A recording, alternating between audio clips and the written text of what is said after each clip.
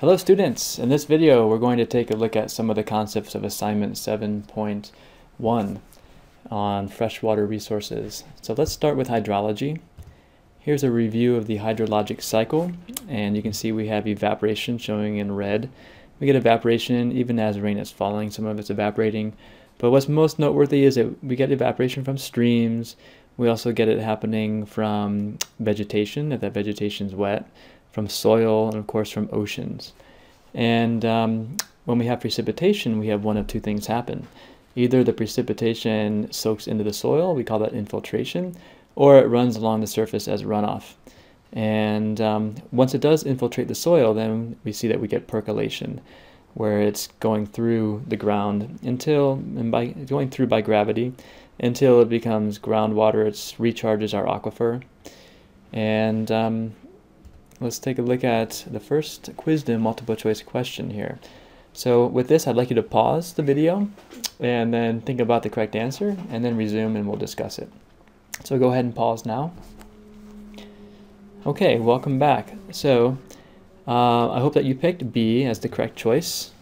And when you see MC, by the way, that's multiple choice. If you see MM, that's multiple mark. How can we make A correct? We would have to change that 10% to 1%. And for C and D, I actually got these stats flipped. So 79% is ice caps and glaciers, 20% is groundwater. And here's some diagrams just to emphasize that. You can pause here if you want to take any closer look. And here we have watershed. You know, this idea here, we could say this whole area is a watershed for this main river. But we also see smaller watersheds that feed into it. Like this area right here is a watershed for this little creek. And this next region is a watershed with it for a different creek. Ultimately, they flow to the same place. And San Marcos is in the Atascadero Creek watershed. So Google Maps, here we got San Marcos. Here's the sea lot. There's that creek that runs right behind the fence. And that goes underneath Hollister, comes in, joins the Atascadero Creek, and flows out to the ocean. Let's talk about groundwater. You have this diagram from your book, and we can see here two aquifers. One's called a confined aquifer because it's sandwiched between two layers of clay. And as we know from the soil lab, water doesn't go through clay so easily. So that water can actually become pressurized, and if you were to drill a well, the water could gush up on its own spontaneously, and that's kind of nice because you wouldn't need to use a pump. And we can also see in some cases springs that naturally come out of the ground. And here we see the water table, which is that upper level of the water, the upper level of the water that's in the ground.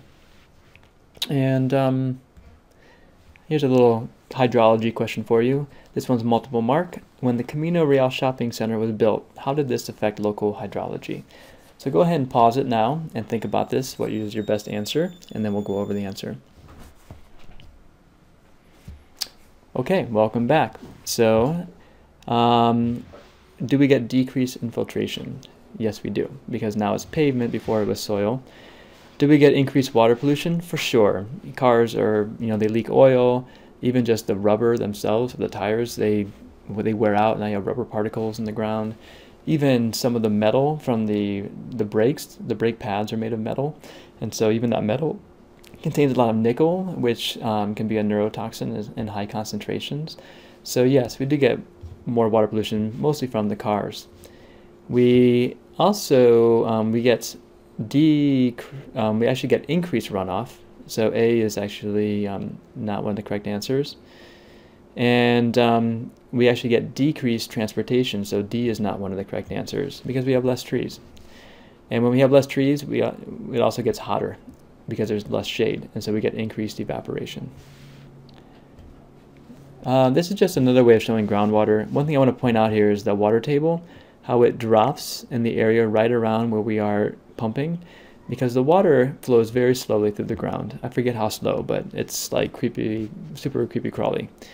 And yeah, I'm going to go to the next. Oh, so this area is called a cone of depression when the extraction is faster than the groundwater flow to replace it. We can see that here too. It's also called a vadose zone. And I'm not going to quiz you on that term, so don't worry about it. But I just want to point out here that when we have streams, like when a beaver backs up water with its dam, that gives a chance for that water to soak in the ground and recharge the aquifer.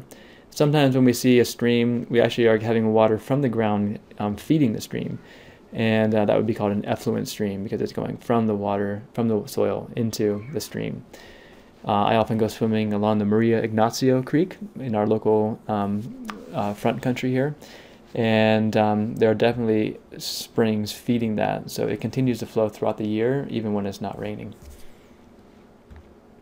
Just another diagram, nothing too new. I just want to point out here that we have our sewage treatment plant near the city because there are sewer lines feeding into that. But if you live out in the rural areas, then you are going to be on a septic system, which we'll take a look at later. And some more things about groundwater. You know, we've already kind of talked about this, so if you just want to pause it here and take it in, go ahead.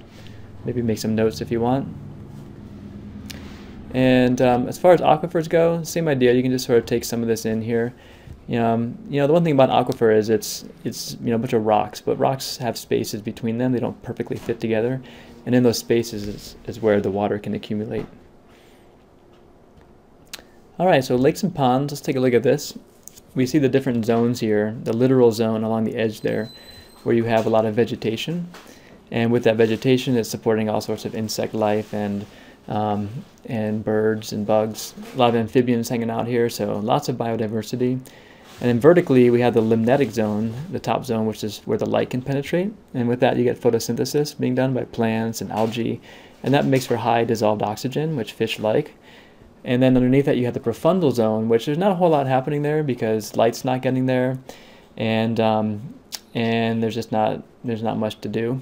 But in the benthic zone, there isn't much light, but there is a lot of dead matter from organisms that have died and sunk to the bottom, which could include both algae and plants as well as animals. So you have a lot of decomposers in the bottom there. And so a lot of activity. And because of that, you get a lot of nutrients hanging out there. All right, so let's go ahead and pause it and choose your best answer choice. If you said number 4, littoral, that is correct. And let's go to the next one. Order them from highest to lowest in terms of dissolved oxygen. Well, maybe if you recall back to the little demonstration that we did with DO sag, you know that at the very top of the surface is where you get the most dissolved oxygen for 2 reasons, really. Oxygen can just dissolve directly into the water, where we saw a nice blue rim along the top of our bottles. And we also have a lot of algae and plants which are doing photosynthesis, releasing oxygen. All right, so as far as some basic ideas about lakes and ponds, you might want to pause here. We've already talked about some of these things here, so you can stop and record ideas if you want. Cultural eutrophication happens in many waterways when there are too many nitrates and phosphates. And we call it cultural eutrophication because it's from our cultured civilization doing agriculture. And on the left here we have oligotrophic water body, which means clean, low nutrients, high oxygen. It's the natural state of things. On the right we get eutrophic, which is polluted with high nutrients. And with that we get too much growth and followed by too much decomposition, and that's what uses up the oxygen. And it's a very unnatural state. So let's do a little review of wetlands here. Wetlands include freshwater marshes, swamps, and bogs. Wet areas with lush vegetation, they are especially productive and valuable for wildlife. Yet they are often destroyed by human development as they occur in flat areas that can be developed if drained. And we do that all the time, or we have in the past 100 years. We are only now really beginning to go back and restore some of those wetlands. I was just talking with my sister-in-law who visited over spring break from Ohio. And she said that in Ohio, they are restoring some of the wetlands there. So we're getting smarter. And the reason I say smarter is because we know that these wetlands provide many environmental services. They help the environment by slowing runoff, allowing water to infiltrate and recharge aquifers. Rather than the water around here rushing directly out to the ocean when it rains, if we can let it sit around in a slough for a while, then we get that recharge effect. Also, they filter pollutants through biological uptake. Plants are really amazing that they can take up pollutants like lead, for example, that, from the water, and incorporate it into their biomass, which is good for us because that way the lead doesn't stay around in drinking water or doesn't get into the oceans. And they also protect shoreline habitats from severe storms, such as hurricanes, by slowing down tidal surges and blocking wind. And they often say, one of the worst hurricane disasters we've had in this country was Hurricane Katrina in the New Orleans area. And many people feel like we would have been a ton way better off if we had not drained so many of those wetlands, where we would have still had those trees to break up the energy of the storm. And here we see mangrove trees and the Florida Everglades, and they help diffuse hurricane energy before the storm hits land, thereby reducing erosion. And we should point out here that over 50% of all original wetlands in the U.S. have been drained and or filled for agriculture or development, which we've discussed before.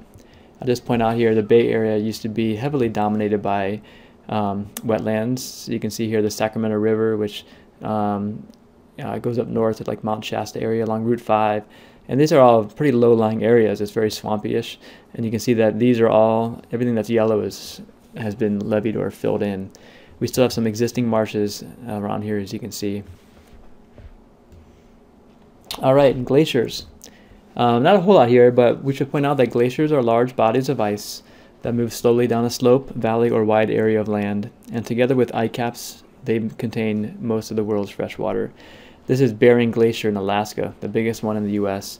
It melts a little each year, releasing more than twice the amount of water that is in the entire Colorado River.